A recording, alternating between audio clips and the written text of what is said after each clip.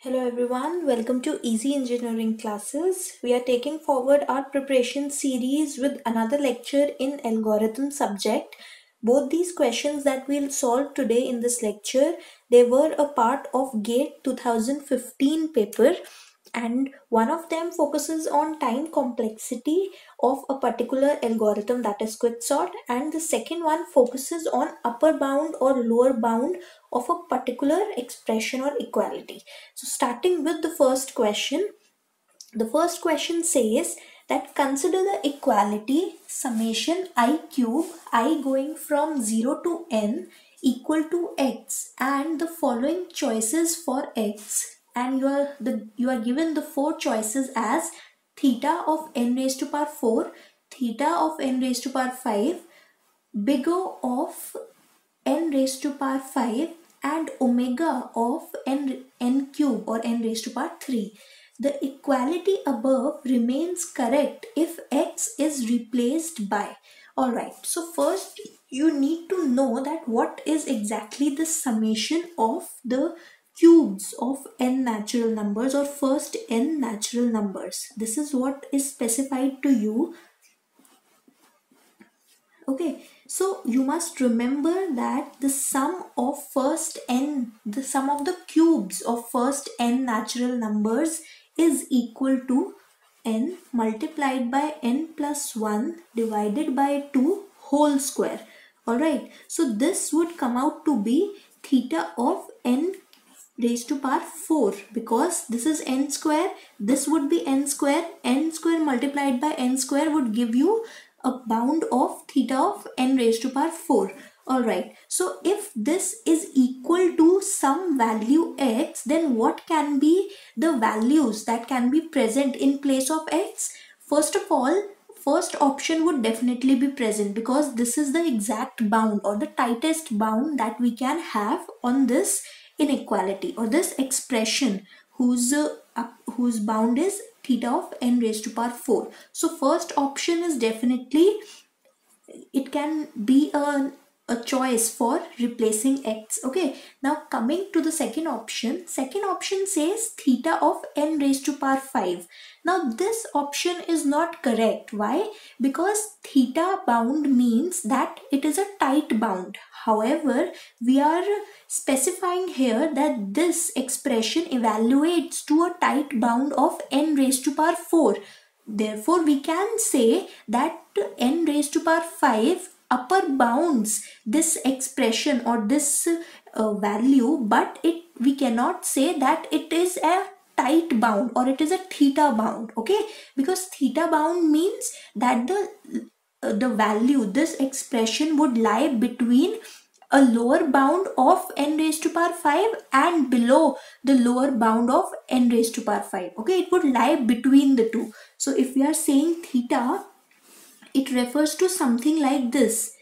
See, if this is our expression of I cube, then n raised to power 5, theta of n raised to power 5 would be bounding this expression from below as well as from above, something like this. This may not be a very clear cut or correct representation, but I am representing it so that you get an idea that theta of n raised to power 5 is not the correct replacement for x. Now, can we replace x with the third option, big O of n raised to power 5?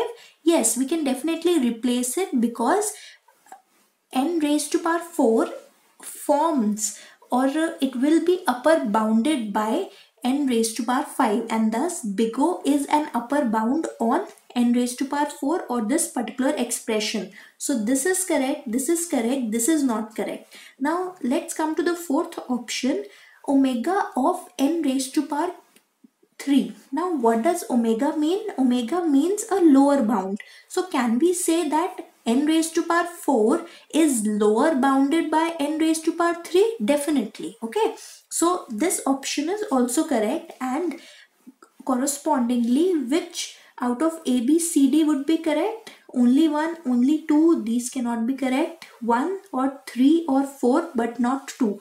Okay, so the C option is correct. So in this type of questions, you need to very well know what is exactly meant by an upper bound or a big O bound or a theta bound or a omega bound. Okay, so you not only have to calculate such bounds in different questions, some questions ask you actually what is the basics or the criteria of various bounds, just like in this question. Okay, so you need to know the concept very clearly, then only you will be able to solve these questions.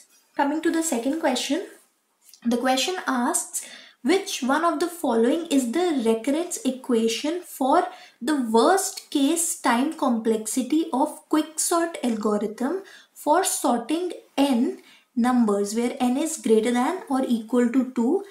In the recurrence equation given below, C is a constant. So worst case of quicksort occurs when the current problem is reduced by one or a single element, or we can say that the worst case occurs when the recursive call that is made has the sub problem of size that is one less than the size of the current problem. All right, so if the current problem is of size say n,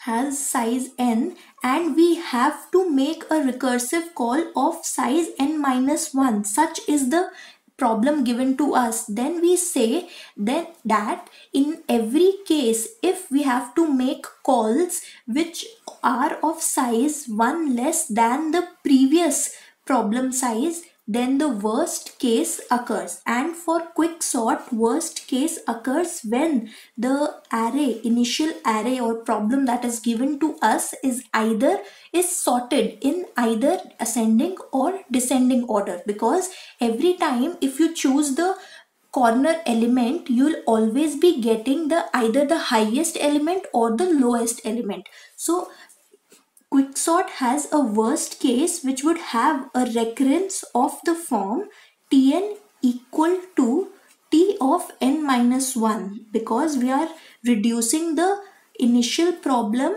into two parts, a problem of size n minus 1 and a problem of size 1 plus a constant amount of time that is required, constant into n amount of time I would say, that is required to solve the entire problem or these problems. Okay, so this is the time to solve the problem of size n minus 1. This is the time to solve the problem of a single element, and this is the combining time or the remaining time that would be required to combine the solutions and then provide the result for the entire problem. All right, so this is the correct answer for this question, and this answer is present in option B. All right, so that is how you will solve both these questions. I have provided the answers to you. If you have any doubts, you can ask in the comment section below. Thank you for watching this video. Please share this video and like it if you understood this question. Subscribe to our channel for of easy engineering classes for more such tutorials, and press the bell icon to get the notifications of newly uploaded videos so that you don't miss any lecture. Thanks again for watching. Good luck for your exam.